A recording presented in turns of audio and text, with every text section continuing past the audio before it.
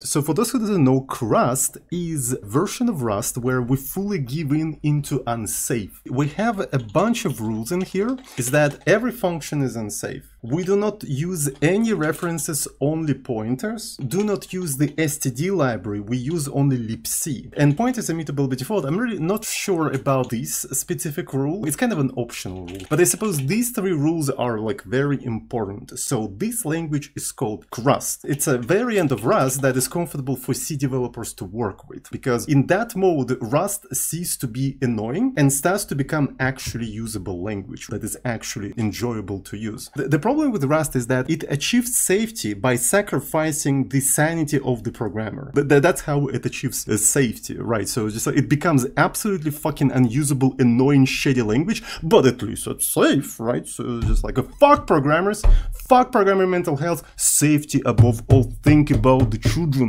Think about the children! So we're kind of trying to go in the opposite direction, right? Let's actually cut out all of that bullshit. Let's actually for once think about the mental health of the programmer and just let them enjoy, right? And with the rise of vibe coding, it is obvious that nobody gives a shit about safety anyway.